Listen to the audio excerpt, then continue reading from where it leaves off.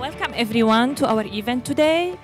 First of all, I would like to thank everyone for attending and welcome all new and returning graduate students to our orientation 2019 on behalf of the School of Graduate Studies and the Graduate Students Union. My name is Sarah Khalil and I'm the MC, for our event today and the Executive Director of External Affairs for the Graduate Students Union. So we wish you like a great day, which is the start of your academic life at Memorial University. And our first speaker is going to be Dr. Noreen Golfman, who is the Provost and Vice President Academic at Memorial University, and she is going to give greetings. So welcome, Dr. Noreen.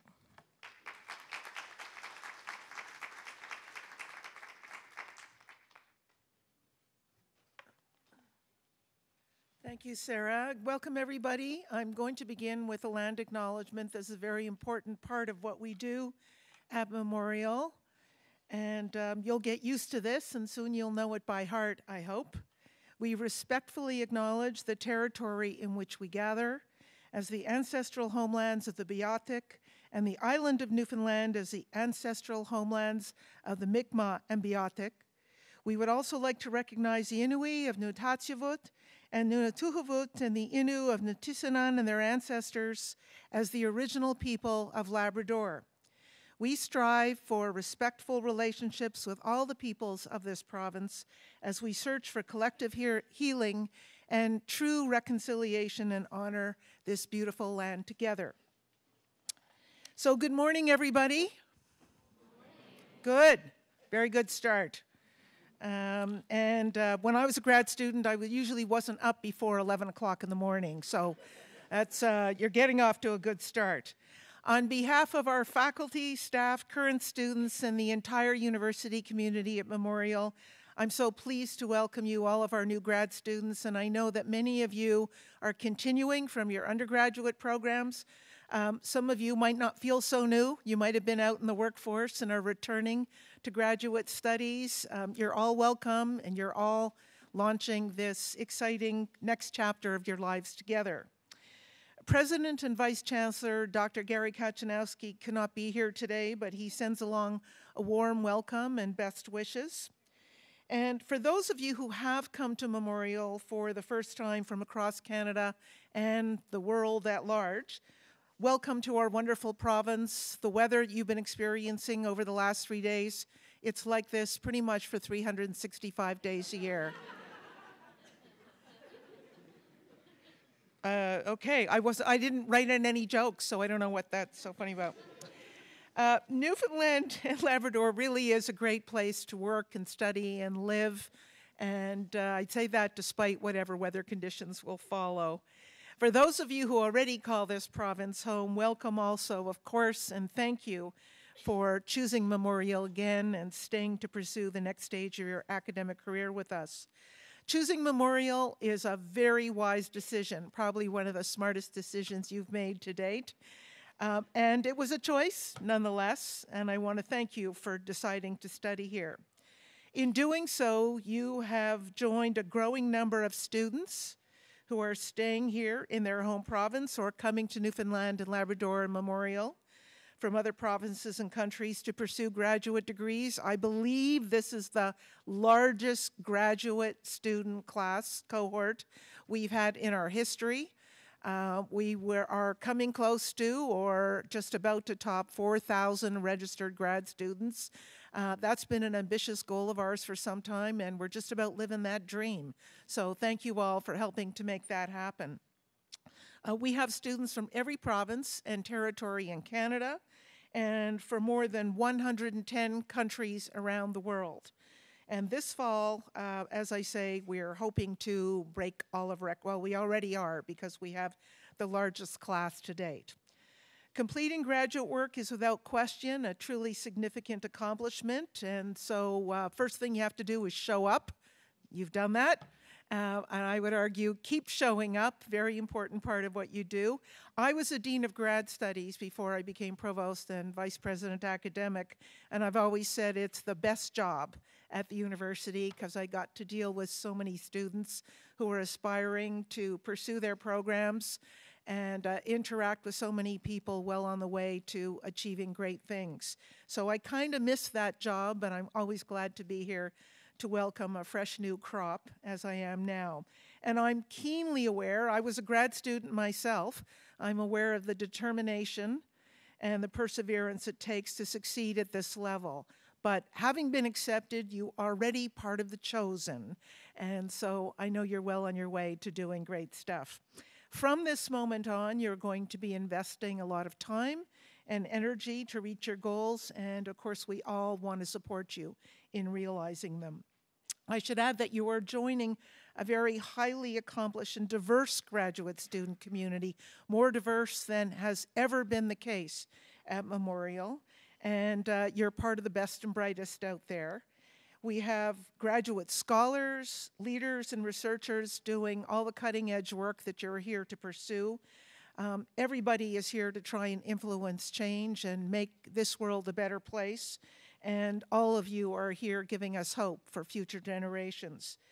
Graduate students play an important part in the overall success of Memorial, from significant research and the scholarly work you do to the support and guidance you should be offering more junior students. So you might be thinking about that. Mentoring is both a formal and informal process. And if you see people struggling, undergrads who might come to you for advice, if you're leading a tutorial, for instance, be open to them and realize that the path you're on is one that you can help others on as well, and encourage them in their academic careers. You're going to make major contributions to help us build research and scholarly activity at Memorial. So embrace all the opportunities that you're going to have as graduate students at Memorial. There's a lot going on besides what happens in your seminars or in your laboratories. Get to know your peers and colleagues. Support each other. Be kind. Be kind on yourself, to yourself. Explore the university. Get involved. I know you're going to have very busy schedules, but they're not as busy as undergraduate schedules in terms of tight or rigorous regimes. So you're going to find a lot of space in which you can be filling your life with all kinds of interesting things. We've got lots of supports here, and I'm sure you'll hear more about that, to help you manage, and never hesitate to reach out and ask for help. This is a great time to be at Memorial. I believe you've chosen to continue your studies in an exciting and inspiring environment. And innovation, creativity, hard work, all of these are encouraged here, of course. And just as importantly, they are recognized and they are awarded. I, unfortunately, can't share the rest of the morning with you. I've got to go off and do the undergraduate matriculation ceremonies today, very important. So if you think you're nervous, they're way more nervous than you are. I know that. I'm going to feel all that nervous anxiety in the room, and I will be there telling them about the great weather as well and hoping to break their ice. So I've got to head across campus. I know you're in good hands here. This is an exhilarating time for all of us. And once again, welcome to Memorial. Wish you all the very, very, very best. And good luck. I'm excited to hear about all the great things you're going to be doing. Thank you for choosing us. Thank you so much.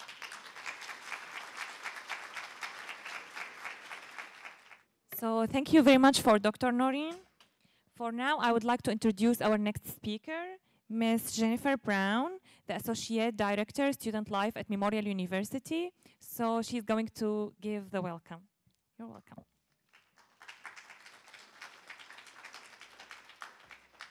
Good morning, everyone. And to echo Dr. Golfman's comments, it is absolutely fantastic to see the number of people in this room, and I know that there's many more still trickling in. To have that many people choose Memorial is truly wonderful. I am a graduate of Memorial. I realized, as I discussed with some other people this morning, it's 20 years ago this year that I graduated with my master's. So I wasn't 16, I was 25 when I graduated, and I just realized it's been 20 years, holy moly. And I'm also in a doctoral program right now, so I can appreciate, and I have 1 year done. So next year when I come to talk to you, you guys will all have 1 year done, and that is such an achievement. So it is so doable. So I I think I have the best job on campus because I'm in student life, and I'm not sure if it's up there. Yeah, so there's a number of units that report into student life, and they are all there to support you. And so one of my observations over the last number of years is how engaged graduate students are on campus and what a difference that makes for all of our students. So many of the students that are involved right now with our Welcome for Undergraduates are graduate students. Many of the students involved in our volunteer incentive program, it always amazes me how many are graduate students. So I encourage you, where there is time, to look and see what opportunities are out there at the university to engage with the university community or even outside in the larger community. I also want you to know that there are a lot of supports here. There may be bumps along the way. There will be nights you wonder why you chose to do this when you're trying to meet deadlines, but it is all worth it and you need to focus on the end goal. But to get you through that, there are times you may need to talk to someone. There are times you might need some financial assistance. There are times that you just need somebody there to support you along the way. And all of the units here and really throughout campus, there's so many people here to support you. So whenever you feel like that, please reach out. I truly believe, and I actually am doing my program at another university, but I truly believe this is the best grad school in the country.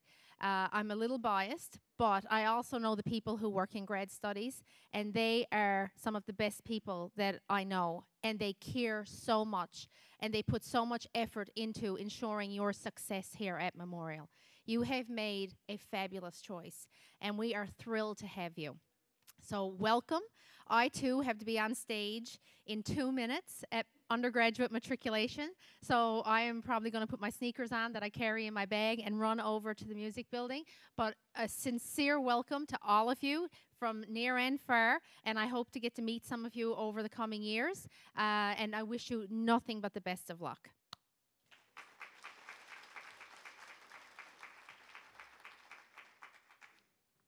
So thank you very much for Jennifer. Our next speaker is Dr. Danine Farquharson, who is the Associate Dean for School of Graduate Studies at Memorial University, and she's going to give the keynote address. So welcome, Dr. Danine.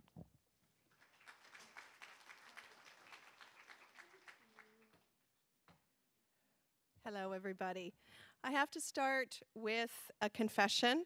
I'm enormously nervous. I really am. Is anybody nervous here? Excited? A little bit between? Please, show me some love. All right.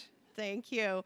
My purpose here is to, of course, welcome you to Memorial University and your graduate program, but my role is also to offer a little bit of advice. So while I would love to be very deep and profound, some of my advice might seem self-evident and obvious. But as you grow and pursue your graduate research and your careers after your graduate program, maybe some of this will filter in later on. It's sort of like those convocation ceremonies at the end of an undergrad, and there's a keynote, and they say all these things. I don't remember anything from any of my convocations or any of those moments. But before I go into that, I would like to let you know that the Dean of the School of Graduate Studies, Dr. Amy Surprenant, is usually the one standing right here, which is partially why I'm so nervous. But she, at the moment, is part of a global summit in Manchester, England, about global and international graduate studies. So she isn't here, but she does wish she could be here. But there's a sense that Memorial University is connected to a world, an international world of graduate research and graduate studies. Okay, here we go. The other thing I gotta say, everybody's been talking about being a graduate student and things like that. Of course, I was a graduate student. I was a graduate student here at Memorial. I did my PhD here. So in some ways, I used at one point sat where you're sitting. Well, not exactly, because when I went to graduate school here at Memorial, this building was a different building and the campus pub was right here. So I did sit here for a very long time. But believe me, I wasn't listening to someone who was strange and had a PowerPoint and things like that. That came many years later. All right. So what I'd like to focus on is, of course, success, because you have all successfully and brilliantly made it this far, and we are here at the School of Graduate Studies in the university, part of keeping that success going. And even though sometimes people will joke about graduate school being a game or an infinite game, it is finite, and we're here to see you through to the finish line and set you on your paths after your graduate career. So I have basically 4 pieces of advice. It's pretty simple. Make a plan. I know that seems obvious. Be flexible and adventurous. Communicate. I'll talk a bit more about that. And take advantage of the resources that this institution and this city and this province are set up to offer you. So make a plan. There we go. What's your plan? When I started graduate school, and I've heard this from a great number of graduate students in my years here, my plan was to get in, to start, to arrive, to register, and think, okay, that's good, I'm done. But of course now in the next coming days and weeks, as you engage in your coursework or you start in on your research projects, those plans are going to become even more important. And to be perfectly honest, I actually don't care what your plan looks like, or how it's shaped, or how many arrows or bubbles it might have, as long as you have one. And it's a plan that I think should reach beyond your graduate life here. Of course, you need a plan as you pursue your degree and work through all the milestones, whether it's a research proposal, comprehensive exams, or simply coursework completion. Having that plan is important. So it could be linear, it could be color-coded, it could be a circle with bubbles, as I say, but do have a plan. And the other thing about having a plan, a map for your graduate journey, is to share it with your advisors, your faculty members, and for those of you in research programs, of course, your supervisor. This plan is a joint project. You have a life plan, but the university and the degree program you're in also is going to be making markers along that plan. So share it, and I think in so many ways, even in a course-based program, if you're just here for courses and not the longer-term research, you also need a plan.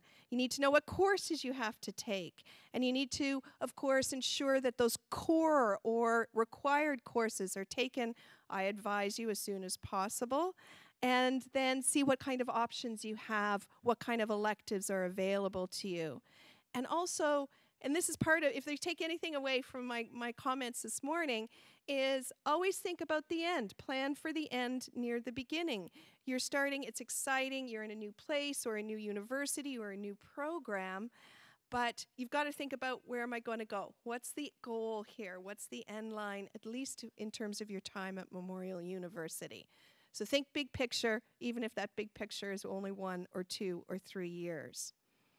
Okay, so you got a plan, but you've got to be flexible. Plans change, right? Success is not linear, it's not straightforward, never has been, no matter what other people might suggest. There's lots of twists and turns and changes, and if there's anything that I see daily and that I experienced myself, is that when you're in graduate school and in a graduate degree program, a lot of life happens, right? A lot of life, a lot of changes for you, your family members, your peers, your home, wherever that might be, and that's going to be part of your life too. So even though you might have a very rigorous plan and a very clear map for how to get from A to B, you've got to be flexible, and I would say, please be adventurous. All right, you're noticing a theme? I've got lots of curls, I got lots of twists, I got lots of turns. Be adventurous. Not every unexpected change or unexpected obstacle is necessarily a bad thing. Sometimes they can be a turn towards the better or the more interesting or creative or innovative. So try and have adventure. Yes, the emotional life of a graduate research career is a bit of a roller coaster. right? There'll be ups and there'll be downs, but as long as you've got that flexibility and at least a tiny bit of sense of adventure, you will make it through to the end and you will be successful. And we at the School of Graduate Studies will be celebrating profoundly that success when you complete your programs. All right, number 2, communicate. I think about 10 years ago, this piece of advice would have been talk to people, but in the digital age, there's more than one way to communicate, and there's more than one way to share your experiences and seek advice. But as I said before, if you are in a research-based program, the number one person you should be communicating with is your supervisor. Could be your advisor, but also there's an individual. Every single one of your degree programs has an individual faculty member, a director, or a graduate officer whose responsibility it is to help you and to talk to you about how to get through to the end of your program with success. But always talk to your supervisor and keep talking to them. It could be over email, it could be over Skype, you could be FaceTiming, it could be in their office. But they're the ones who are there to shepherd you and support you, and of course also advise you as you go along. Supervisors are great. So a few tips about talking to them. Meet regularly. Hopefully you've had some contact with supervisors so far. Hopefully you've got an initial meeting already scheduled, but that's not the end of it, right? Especially as you're going through or leading up to milestones, end of courses, comprehensive exams, thesis proposals. If you are, this season for us at the School of Graduate Studies, the fall is also grant writing season. Are you applying for a grant or a scholarship outside of Memorial's own financial funding? You've got to start thinking about it. So meet regularly, right? Discuss things, talk about things, talk to each other about their responsibilities to you and your responsibilities to them. Your supervisors, if you are in that relationship, likely have other graduate students, and their time and their energies are going to be divided at certain points, and certainly in your career as well. So talk about what you expect from them, and they will talk to you about what they expect from you and your work, right? Become familiar, of course, with deadlines. I know.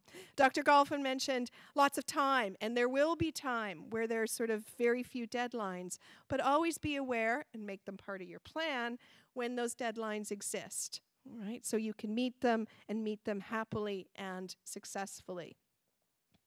Discuss your research plans, right? And your ideas and your scholarship ideas. The amazing thing about graduate school, and sometimes it happens at undergrad, maybe it doesn't, but in graduate school and your degree programs now, as a graduate student, it's all about ideas, and it's about sharing and those sparks of ingenuity that come out when you have that unexpected conversation. You think, aha, that's it. Right? Now, sometimes that aha moment you find out when you talk to your supervisor was done about 15 years ago, but that's why we talk to them, because it can lead to all sorts of other things. Be flexible. I'm going to talk a bit more about our EDGE program in a couple of minutes, but part of the way the School of Graduate Studies is so dedicated to helping you not only to the end of your program, but after your degree program is professional development. And I'll come back to EDGE in a couple minutes. I'm going to get Julie to stand up. She's horrified at that. Talk about, of course, with your peers, with your graduate officers, with your advisors, all of the expectations of academic integrity. So for those of you, how many of you here are starting a PhD program? Up, up, up, up. Good. And how many of you here are starting a master's? Far more. All right. So even those of you who are in master's programs, I hope, of course, you will consider the PhD when you're done. But those of you starting a PhD program, the expectation is that you will produce original research as part of your thesis and dissertation. So be aware and be very knowledgeable about what constitutes original and what constitutes your research. It's becoming a very complicated world of intellectual property, copyright, co-authorship, and there are resources there to help you, and certainly the School of Graduate Studies, we have experts on board. But do know what's you're supposed to do and what you're not supposed to do. And finally, of course, Again, intellectual property and data management. Some of you may be involved in research projects that have many other graduate students as well. And you will be sharing data at times, and some of the data will be your own, and some of it will be part of your supervisor's work. So ask those questions in those very early meetings with your supervisor about data and your intellectual property. Right? Your dissertation is yours. Your thesis is yours. You own the copyright to that. So make sure that you've done it with integrity and purpose. Now, communicate also with the broader community. Look around you. This is part of your community, your peers and your colleagues in graduate school. Those of us, and you'll meet many of us today and over the next few days in the School of Graduate Studies, the Graduate Students Union are here to also answer questions and help out all the way through your grad program. It's not just today or tomorrow or the first week. We're here for the duration.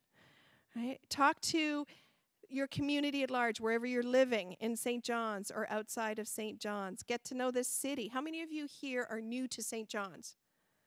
Right. Okay. It is a quirky, gorgeous, crazy, unpredictable town. And so get out there. It is a wonderful place. But I encourage you, especially maybe in this month where the weather's still good, to get out, walk around, explore, find your favorite coffee shop, your favorite food place. Where's the best independent bookstore? That would be Broken Books down on Duckhorse Street. You know, make sure you know how to get to the mall for those shopping needs or whatever. There's festivals galore. There's events all the time. So get to know your town. Make this place part of your life, and I can guarantee you the city of St. John's will be all the better for it. Okay. Now, if you are a little more introverted, which I am an introvert. My palms are sweaty. I'm dying inside right now being in front of all of you. But if you're a little bit more introverted or you're attached to your phone or your desktop, please know that the Graduate Students Union and the School of Graduate Studies, we have student bloggers who are constantly putting great blogs online on the School of Graduate Studies website. And these are a resource as well. So even though I do encourage you to get out and walk the city and enjoy the city and the campus and get to know it, you can do a lot of communication and connecting with others online and on the internet. I don't discourage that. It's how I get my news. Now, resources. Jennifer Brown said a few things about general resources for all students at Memorial, but there are a couple of really important ones that are only for you. These are for graduate students. And I think one of the best ones is our dean. There she is behind the little arrow. That's Dean Supernom. She started last year or 2 years ago, I can't remember, the Graduate Students Commons. So this is an online resource. Every single one of you will be automatically registered in this Commons, and it's an online resource and chat room. It's through what we call D2L or Brightspace. You'll be introduced to it, but there are toolkits, there are question and answers, there's all sorts of ways to talk to the Dean of Grad Studies and talk to each other. So you might get something about this and think, oh, I don't need it, but I encourage you to pop in, browse around, see what's there. The Dean is constantly updating it with information, announcements, all sorts of things. So the Graduate Student Commons is your digital online resource for community. There's a little sample just of some of the topics that she's already covered. And again, you'll get if you sign up for notifications, you'll get a little ping on your phone when there's new things that have been loaded into the Graduate Students Commons. Right? Then, of course, there's us at the School of Graduate Studies. The School of Graduate Studies office is in this building. It's actually just behind this theater on this floor. And there is a room with a team of the most experienced, most dedicated, most informative individuals about graduate life. Everything from your funding to registration to convocation to thesis submission. There's someone there who can handle it all for you. So get to know the office, find us all there. But again, our website is also an excellent place to take a look. You are all now current students. Prior to today, you might have been looking at, become a grad student or new students. Now you're current, you're ours. And so check out these pages. In particular, this one, which is what we call our EDGE program. And I'm going to get Julie to stand up for a second. Come on. This is Julie Bowering. She is, there you go. Say hi, Julie.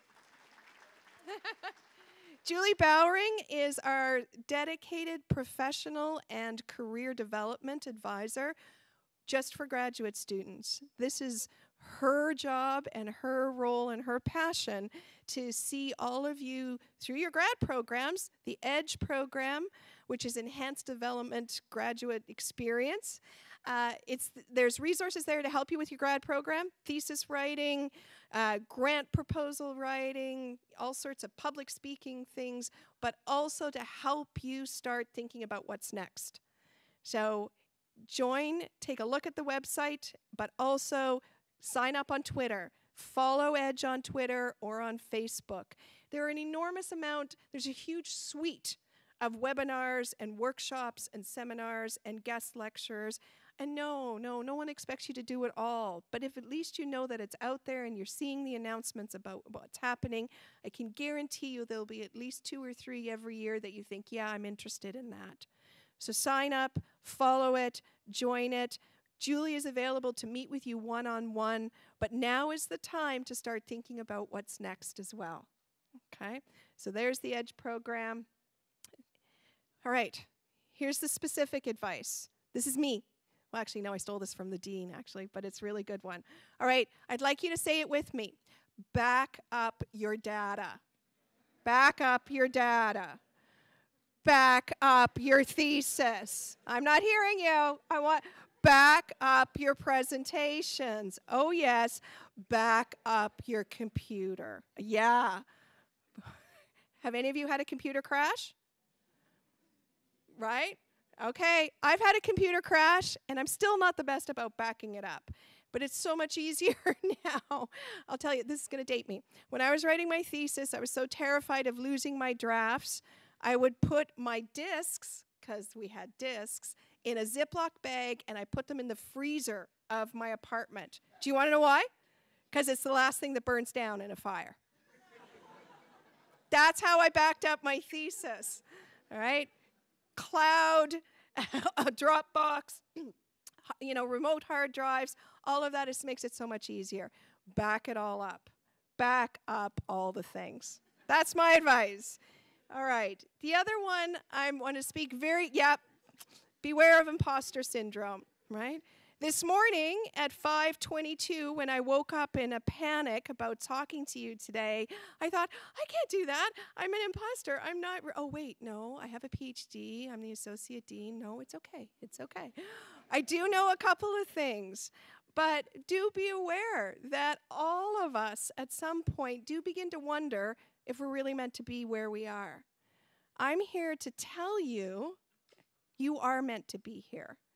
Dr. Golfman talked about you as the chosen ones. You've been picked. You've been selected. You've been made offers because you're great. You're awesome. And so if you do feel at a certain point you're not cut out for it or it's not right for you, I urge you to acknowledge those voices and then put them in a Ziploc bag and put them in the freezer of your apartment. All right? Because it ain't going to burn down. It ain't. You're going to be great. All right. I do have some idea of what I'm doing, and none of you are the crazy dolphin. That's Katy Perry from Super Bowl. Yep, dating myself. Here's another element. If you're not sure what imposter syndrome is, one of the symptoms of this is that you think all the compliments you receive either come from someone who is lying, they don't really mean it, or from some nice relative who don't really know what you're doing and are just being nice, like my mom. Okay? If you receive a compliment, if you do well in something, if you earn an award or a distinction, that's because you've earned it and you do deserve it. Being here today means you deserve it. You've earned it. All right? You are awesome. You have skills. You have intelligence. You have knowledge. And I'm hoping a good sense of adventure and flexibility. All right, that's it from me. I promised I wouldn't go too long, but I'm going to ask you all to take note of our Twitter, our Facebook, our website, all of those addresses, because the School of Graduate Studies and the GSU, we're here to help, and we're here to support you, and mostly we're here to really celebrate when you finish those degrees and you cross that stage and you're hooded by the Dean of Grad Studies upon completion. So have a great day. I'm around. I got my Ask Me sticker on. If I don't know the answer, I know somebody who does.